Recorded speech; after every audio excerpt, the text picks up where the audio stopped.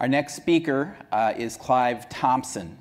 Clive grew up in Toronto, went to school there right in the 70s and 80s as these things called computers were coming around, and he got interested in those, even though at that point he was studying poetry and political science. He's a musician as well. He became a magazine writer in the 90s, and now he's one of the world's, how about that? The world's prominent technology writers, not only about the inventors of the technologies, but about how all of us use those technologies every day, sometimes unpredictably. He writes for the New York Times Magazine, for Wired, for Smithsonian, and these aren't little pieces, they're thought pieces.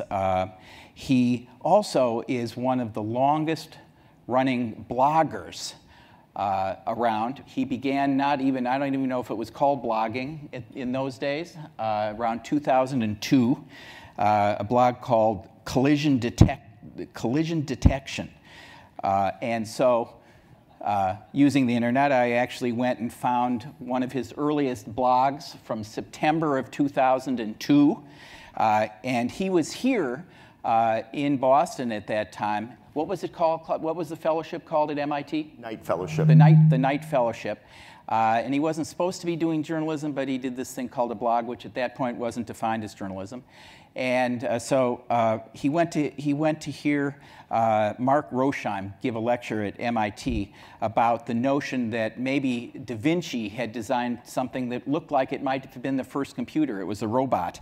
And in his first blog, he said, "Rosheim spoke at MIT today and totally fried my noodle." So here, the author of Smarter Than You Think may fry our noodle. Mark. Thank you. Awesome. Thank you, everyone, for coming out so early in the morning. I appreciate it. As this slide says, I'm Clive Thompson. I am a reporter. I write about how people use technologies in their everyday lives to think. And I'm gonna talk about one of the big trends that became obvious to me as I was writing this book, as I was talking to dozens of people around the country and around the world. But I'm gonna actually begin with a little story about myself back at South by Southwest. I was down at South by Southwest in the spring, and I was gonna do a presentation. And in the middle of it, I was gonna have a slide that mentioned the writer Goethe. But I realized with panic, about 10 minutes before I went on stage, that I had no idea how to pronounce that name. I mean, I had seen it written several times, but I'd never actually heard it said, and so I was gonna make a complete idiot out of myself on stage. And so I tried, well, how am I gonna solve this problem? You know, I need to get some advice from people. So I went on to Twitter, and I pulled up my phone, and I wrote this tweet.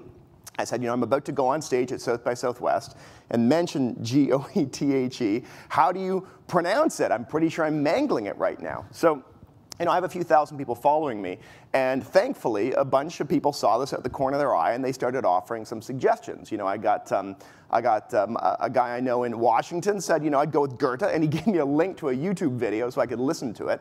And then even better wisdom started coming out of the crowd, because Gideon Litchfield, he's actually a German speaker. He said, you know, you have to, it's Goethe with a silent R, like in the British. And so I started getting some really good wisdom here about how to do this, and I started to feel confident, you know, that I could say this on stage. But, you know, Twitter being Twitter, people just started also just hassling me, you know, and my friends were like, you know, writing jokes, like it's Gouda, you know, or someone said it's pronounced YOLO.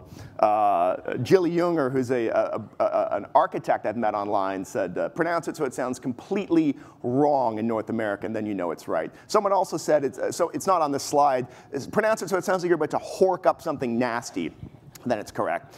So, so I got this kind of combination of good advice and sort of jokes. And this is really what I want to talk about today, which is what happens to the quality of our thinking as we begin thinking out loud, as we begin talking about the things that we're wondering about, or the things we're seeing, or the things we're reading, and getting feedback from other people. Now, in one sense, like, this is a now common behavior for many people. I mean, I think hopefully there may be people tweeting about what I'm saying right now in the audience. We're accustomed to writing a lot, to talking to people, you know, discussion threads on Instagram, emails to folks, threads inside boards on Facebook. But one of the things that when you talk to scholars of rhetoric, they'll tell you is that this is an incredibly weird transition in modern life. Because if you go back before the internet, the average person wrote absolutely nothing. I mean, they finished high school, they finished college, they wrote some papers for their teacher, but after that, they didn't write anything down for the rest of their lives, unless they had a job that required they do so. Like if you were a journalist or you were a lawyer, the average person didn't write very much. I actually tested this theory out by calling the one person I know who's completely and utterly offline, which is my mother in Northern Ontario. She's never used a computer, she hasn't had to type, she's never been online. So I said to her, when's the last time you wrote something like a paragraph in length? And the phone went dead. She didn't say anything at all. And so I was like, are you still there? She's like, yeah, I'm just thinking about it. And so I said, well, let's narrow it down. Have you written anything longer than a grocery list in the last year? And she said, no. And I said, well, what about the last 10 years? And she thought about it, and she said no. And so we went on this archaeological expedition to try and figure out when the last time she'd written anything a paragraph in length. And it turned out to be probably in the 1970s, when she was writing letters to family members at Christmas explaining what had happened. And that got killed off by the long-distance phone call. So we've had this transition from people writing almost nothing in their everyday lives to writing tons. And I actually talked to some data scientists to try and figure out how much do we actually produce on a daily basis? If you were to look at email, text messaging, instant messaging, everything, and we came up with a figure of 3.6 trillion words per day. That's the global output of how we're externalizing our thought. That's equivalent to the entire Library of Congress. Now, these are not all good words, right? I mean, I think anyone who's been to the, a discussion thread at the bottom of your average newspaper has seen how dreadful some human online conversation can be. But the stuff that's good, whether it's 10% or 20%, whatever percentage you pick, is larger than any other form of human expression in the past.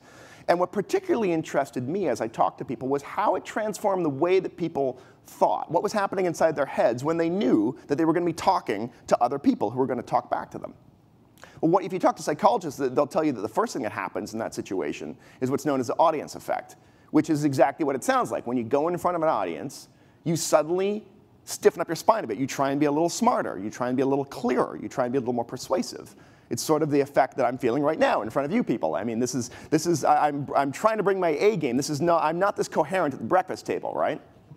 And so every time people start talking online, you will find that this happens. There's been studies that are being done with college students where if you take the paper they've written for their teacher and say, okay, we're going to put this online now so your peers and everyone around the world can read it. And they'll suddenly panic and rewrite it 40% longer with longer sentences and a more complex vocabulary because they're worried about looking stupid in front of other people. So this is the audience effect, and it happens over and over again. The other thing that people would tell me when I talked to them is that the act of writing down what they were thinking, even at the length of a tweet or a text message, forced them to think about what it is they were actually trying to say.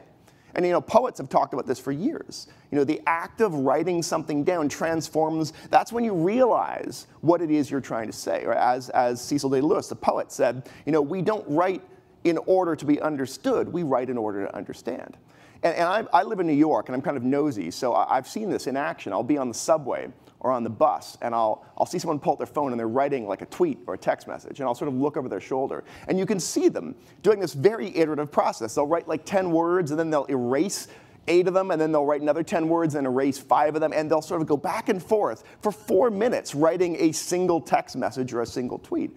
And then I'll ask them, I'll say, so what's going on? Why are you spending 3 minutes writing 14 words? And they'll say, well, I want to get this right. And also, I'm trying to figure out what it is I'm trying to say. So over and over again, as we externalize our thought, these crystallizations happen. And the next thing that happens, and people have told me this over and over again, is that by going online and talking about the things that they're interested in, they're wondering what they're worrying about, they run into the other people who actually care about those exact same things.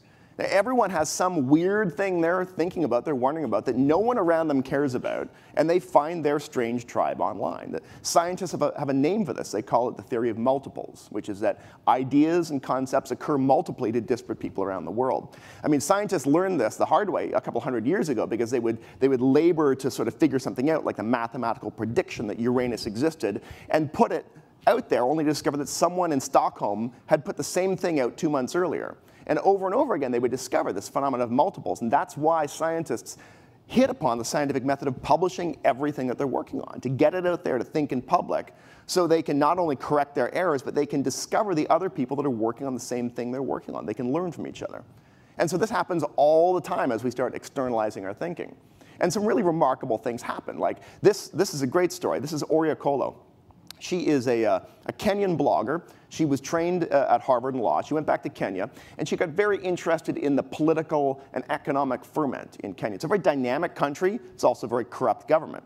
And so she started a blog, and she started writing about this stuff, and she felt the audience effect because a couple of thousand people would show up and read what she was posting. And she felt like a responsibility to be smart and to give them interesting things to think about. And so she got a really nice to and fro going with this blog, and that became very important in 2007 because Kenya had an election that was widely regarded as being completely rigged. The government just rigged the election, but the electorate had finally gotten sick of this. So they started protesting at the polls. They started complaining, and the government cracked down very violently. They not only cracked down violently, they shut down the media so no one could hear about what was going on. In fact, the only way you could hear what was going on is if you looked at blogs like those of Oria Kolo, because she was writing about this stuff. And she was in dialogue with her audience. They were emailing her and texting her, with news of what they had seen at the polls, reports of violence and oppression. And she was trying to get as much on her blog as she could to sort of get a public record of what was happening. But it was kind of exhausting. She'd spend hours and hours and days working on this. And in the middle of this, she thought, there's got to be a better way to do this. And because she was accustomed to thinking out loud and thinking in public, that's what she did. She just wrote a blog post. She said, what if we had, sort of a Google Maps mashup where anyone could put up a map of the region, and anyone who knew something could put a pin on the map saying, here's what's happening. And so, because multiples exist and because she was thinking out loud, lo and behold, a bunch of other nerds that were reading this, that were also interested in Kenya and in crisis politics, said, we've been thinking about the same thing, and actually we think we can make this happen. So they got in touch with her, and within 48 hours, they created this tool. It's called Ushahidi. And that's the Swahili term for testimony. And it does exactly what she was talking out loud about. It allows anyone in a crisis to put up a Google Maps mashup that allows anyone to sort of just put a pin on the map saying, here's what's happening. You're looking here at this picture. This is Haiti. This is Haiti after the earthquake 4 years ago. Within a few hours of the earthquake happening, some folks in Boston put up this map, and within a couple of days, 2,000 people every day were posting what was happening in Haiti. They were posting where they were stuck, where they needed help, where help was available, where they needed water, where water was available. And this rapidly became such an amazing crowdsourced form of information that the United Nations and the US Army found that it was better than their intelligence. They were relying on it. That's how great this was. And Ushahidi has been used over and over again. Anytime there's a crisis, you'll find someone putting up a map to collect information. So this is a really great idea. This is a world-changing and life-saving idea. But it wouldn't have happened if Oria Kolo wasn't in the habit of thinking out loud and getting her ideas out there so that other people could be exposed to them and react to them, and that multiples could be resolved. The other thing that she discovered, and everyone that I've talked to discovered, is that the theory of weak links begins to apply once you start externalizing your thought.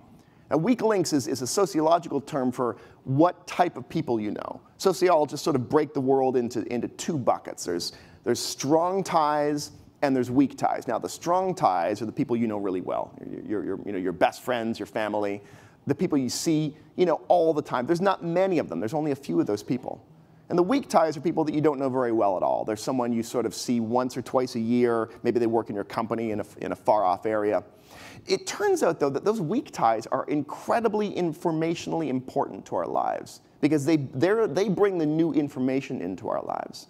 When Marshall Granovetter, a sociologist, asked people, how did you find your new job? He discovered that the people who'd found the best jobs, the ones that they liked the most, the ones that paid the most, had all heard about them from a weak tie, from someone that they barely knew. And that's because your close friends know the same things you know. They're not going to surprise you with any information. But the weak ties, the people that are far afield, they're going to surprise you with the new information. And so it's good to get in touch with them. Now, this used to be kind of hard to do, but it happens all the time now, as Oria Kolo found out, and as people find out all the time when they begin externalizing their thinking and exposing it to other people. And so everyone in their hobbies, in their sub rosa obsessions, discovers when you go online, you find your weird tribe. For me, one of my tribes happens to be guitar pedals. So I'm a musician, I'm a guitarist. One of the things I like to do is I like to build guitar pedals, take them apart, and fix them. So I've found all the discussion boards online that are devoted to this. And now I'll go there and show up, and there's someone from Moscow, and someone from Brazil, and someone from Toronto, and all the people that care about disassembling guitar pedals. And this allows for some very interesting forms of collective thought. A couple of months ago, someone posted about this pedal. This is a 1960s buzz-around pedal. It's a famous fuzz pedal used by all the fuzz rockers of the 60s, but it's been out of issue for decades. And so someone got their hands on it, it was broken, he couldn't get it to work, and he said, does anyone know what are the schematics for this thing? How does it work?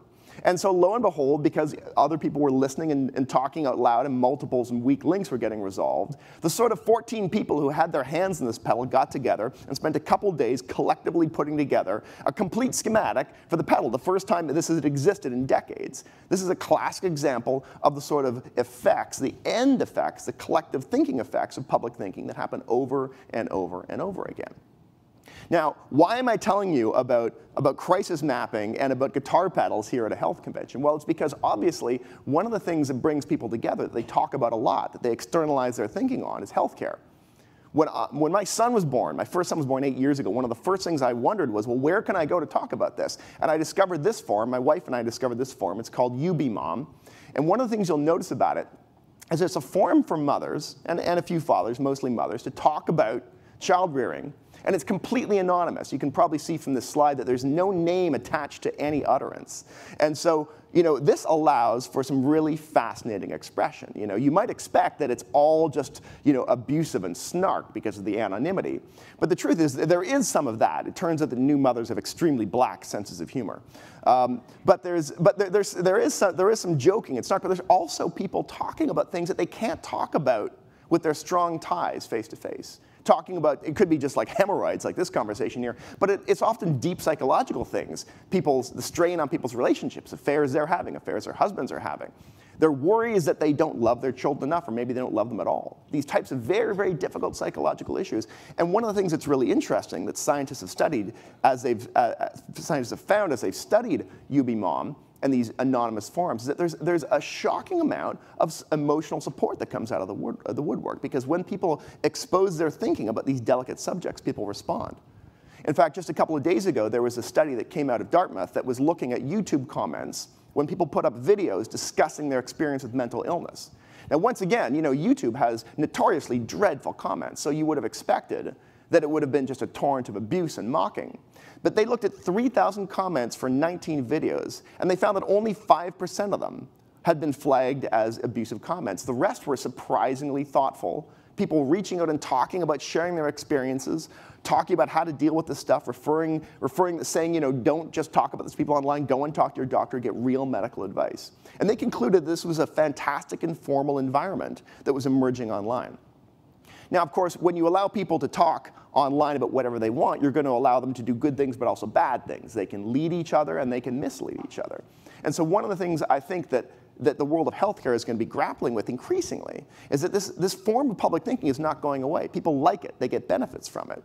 But it's a difficult thing to manage in the healthcare environment. And so we need better tools, we probably need better environments, and even just protocols for thinking about what are the situations that obtain when it's good to go online and talk openly about things. What are situations when you should engage in public thinking? What are situations in which you should engage in private thinking, when you should just mull things over yourself or talk about them with a single trusted authority, like a doctor or a healthcare official? Because I think as I've tried to demonstrate today, there's enormous benefits that come out of public thinking. There's enormous benefits that come out of private thinking. As a writer much smarter than I said, Goethe, sharing is more difficult than you think. Thank you very much for your attention. Clive, thank you.